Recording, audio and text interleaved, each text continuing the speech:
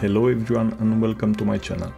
In this one I'll talk you through Securement Silo Alpha, and I'm doing it on Pro difficulty this time. There are only minor differences between difficulties anyway. So this silo is located in the northwestern part of Chalk Peak, and you should get a quest for it when you are around that level. Before you go in, you should craft the stun baton if you don't have it laying around, because you'll need it in the seepage area. You should have the blueprint unlocked if you did hold down. By the way, that's one of the first anchor point locations you should do when you go into Chalk Peak anyway. It's just northeast of Tall Grass in Settlement. The mystical crate is in this big mansion basement, I think, but yeah, I might be wrong. Anyway, you can't miss the building. Once you have it, you can fully complete the silo. You can complete it even without it, by the way, but you can't meet the side boss if you don't have that weapon on you, sadly.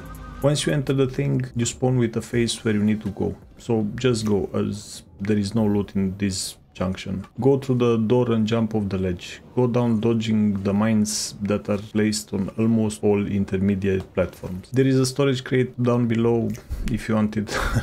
I didn't. Up these stairs there are the first enemies and some loot. Grab it, and yeah, my aim is so bad, oh my god.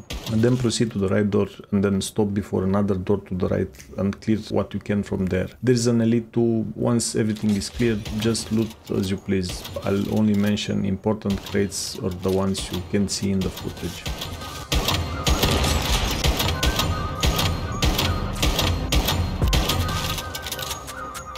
Then take a left through the door at the end of the room on the left wall. Here you'll go left as well. A bit further on this corridor to the left, there's a locked door, and you'll get the key for that from an elite further down. So yeah, we'll come back to this door in a bit. There are lasers in the next corridor on hard and pro difficulty, unlike normal. Turn them off from this switch and start clearing the room, because there's our elite. I do crap damage in this dungeon because only the first shot does good damage and all the subsequent shots are doing minus 30% or something. So yeah, I struggle with my subpar gear. After an eternity, I finally get the Rosetta V3 access card, so don't just go back yet. We got some looting to do.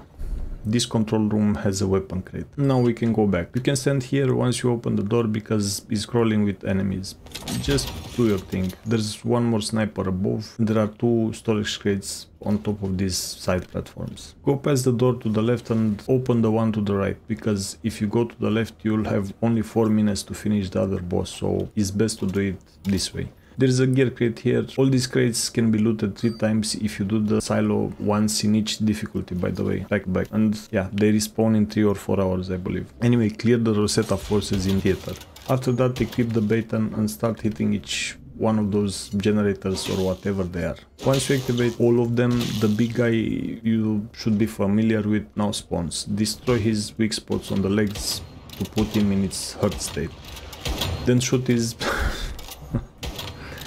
Nah, I'm not going to say that. On normal he doesn't have this electric shield around him. Once you're done, loot and go back. Now we need to go through the other door.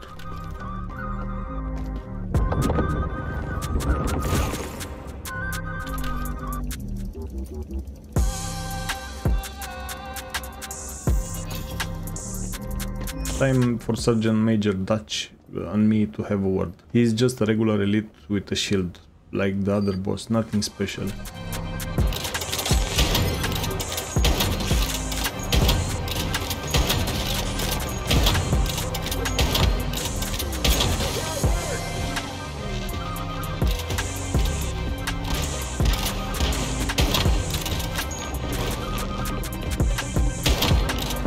Hit his tiny little head and if he gets too close, spawn the Deviant on him, so yeah, he can tank for you. Well, and this is pretty much it. The loot is in the room to the right from this big one, and I suggest you go up the stairs for a storage crate if you want, but this is it. Thank you for watching, and until next time, take care and see ya.